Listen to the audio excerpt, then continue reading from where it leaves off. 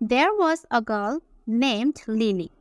There সেখানে there was মানে ছিল was ছিল There was a girl একটি মেয়ে named নাম লিলি ওকে লিলি নামের একটি মেয়ে ছিল এখানে এ কি হবে একটি আর গার্ল মানে হচ্ছে মেয়ে লিলি নামের একটি মেয়ে ছিল There was a girl named Lily who loved to draw who যে বা যিনি loved to draw loved ভালোবাসতো to draw মানে হচ্ছে আঁকতে draw মানে হচ্ছে আঁকা ওকে তাহলে কি হবে যে আঁকতে ভালোবাসতো ভালোবাসতো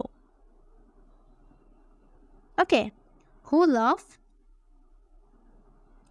loved to draw যে আঁকতে ভালোবাসতো There was a girl named Lily who loved to draw lily নামের এক মেয়ে ছিল যে আঁকতে ভালোবাসতো বাট কিন্তু people said লোকেরা said লোকেরা বলে ওকে এই said কি said হচ্ছে say এর past form say said আর এটার থার্ড ফর্মও said হবে ওকে people said লোকেরা বলে you can't be an artist it's too hard okay you can't be তুমি can't be মানে হচ্ছে কোনো কিছু হওয়া can't be মানে হচ্ছে হতে পারবে না you can't be তুমি হতে পারবে না an artist মানে হচ্ছে শিল্পী আর্টিস্টের আগে যে আর্টিকেল হবে সেটা হবে n ওকে কারণ এখানে vowel letter a e i o u যদি থাকে তাহলে আর্টিকেলে n হয় এখানে কি আছে a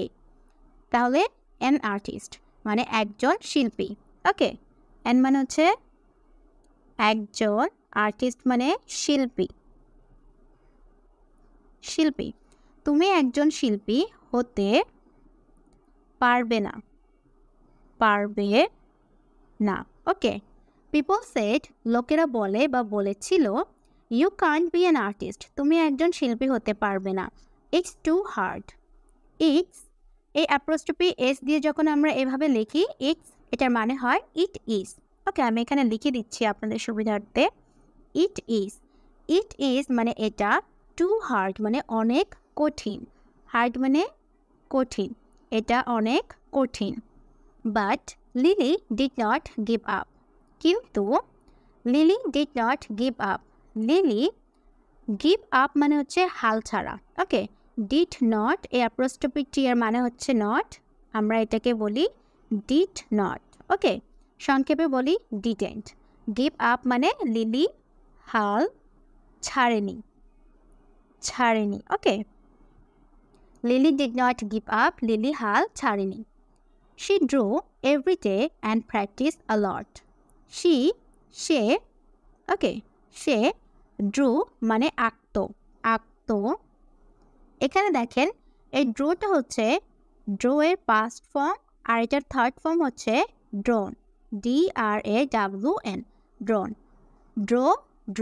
ড্রোন ওকে তাহলে এভরিডে মানে হচ্ছে প্রতিদিন এখানে আমরা এই সেন্টেন্সটাকে অন্যভাবেও লিখতে পারতাম সেটা হচ্ছে she used to draw every day এখানে আমরা এটা বলতে পারতাম she used to draw every day আমরা এই ড্রটাও বলতে পারি আবার used to draw এটাও বলতে পারি she draw every day and এবং practice a lot এবং অনেক অনুশীলন করত ওকে প্র্যাকটিস মানে অনুশীলন করা অনেক অনুশীলন করত যেহেতু এখানে আছে a lot মানে অনেক অনুশীলন করত one day একদিন a kind art teacher একজন kind মানে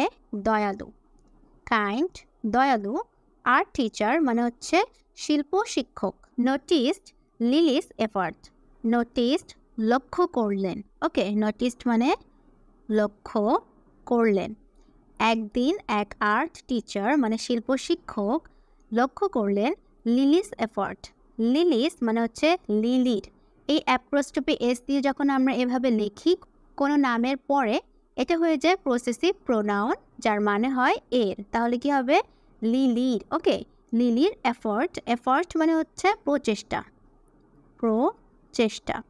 লিলির প্রচেষ্টা তিনি লক্ষ্য করলেন। The teacher encouraged her. The teacher শিক্ষকটি encouraged হার মানে তাকে উৎসাহিত করলেন। এনকারেজ মানে হচ্ছে উৎসাহিত করা, তাহলে উৎসাহিত করলেন। টিচারটি তাকে উৎসাহিত করলেন। সেইং মানে টিচারটি তাকে উৎসাহিত করে বললেন, ওকে, বললেন ইউ হ্যাভ ট্যালেন্ট। ইউ মানে তোমার, হ্যাভ মানে আছে, ট্যালেন্ট মানে প্রতিভা, তোমার প্রতিভা আছে। প্রতিভা, ট্যালেন্ট মানে প্রতিভা। ইউ হ্যাভ ট্যালেন্ট, তোমার প্রতিভা আছে। কিপ গোয়িং, কিপ গোয়িং মানে চালিয়ে যাও, ওকে। কিপ গোয়িং কী হবে? চালিয়ে যাও। এখানে দেখেন কিপ এর পরে আমাদের সব সময় যে ভার্ব ব্যবহার করি তার সাথে আইএনজি যুক্ত করতে হয়। এটা কিপ প্লাস জেরেন্টের নিয়ম ফলো করে। কিপ এর পরে যখনই আমরা কোনো ভার্ব ব্যবহার করব তার সাথে আইএনজি যুক্ত করতে হবে। এটার মানে বোঝায় কোনো কাজ যদি আমরা রিপিটেডলি ভাবে করতে থাকি, মানে বারবার বারবার সেই কাজটা যদি আমরা করতে থাকি, তখন আমরা এভাবে সেই সেন্টেন্সটাকে বলি, কিপ গোয়িং মানে চালিয়ে যাও। Lily believed in herself. Lily নিজেকে, হারসেলফ মানে হচ্ছে নিজেকে, বিশ্বাস করলো। বিলিভড বিশ্বাস, বিশ্বাস করলো, ওকে। লিলি নিজেকে বিশ্বাস করলো।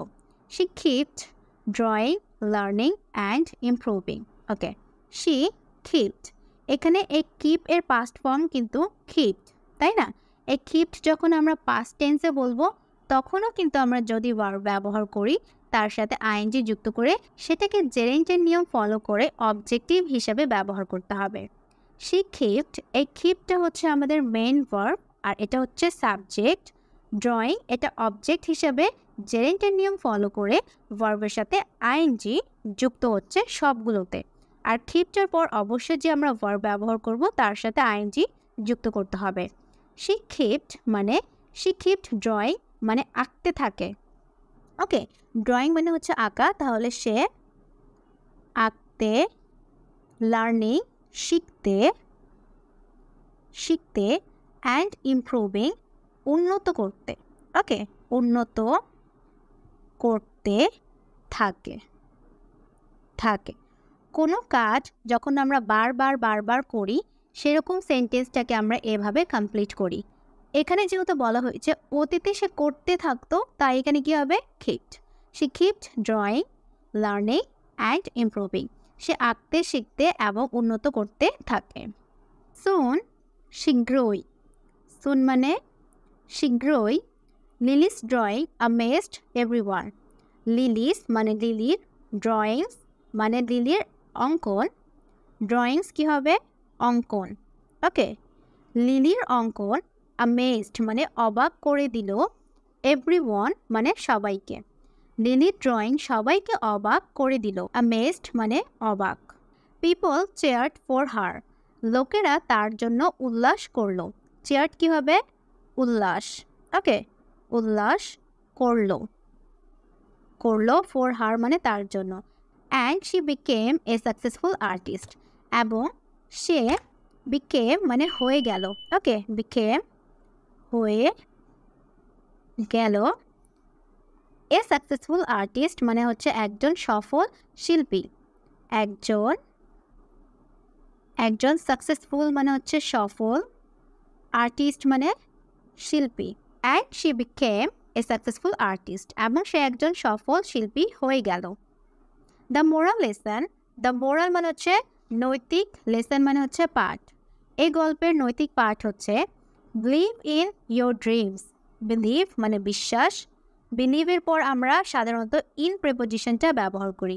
বিলিভ ইন ইয়োর ড্রিমস, নিজের স্বপ্নকে বিশ্বাস করো। ওয়ার্ক হার্ড, কঠোর পরিশ্রম করো। ওয়ার্ক হার্ড কঠোর পরিশ্রম করো। অ্যান্ড এবং ইভেন মানে এমনকি, অ্যান্ড ইভেন এমনকি the hardest things can become possible just like lily, okay. The hardest মানে কঠিনতম, ওকে। হার্ডেস্ট কী হবে?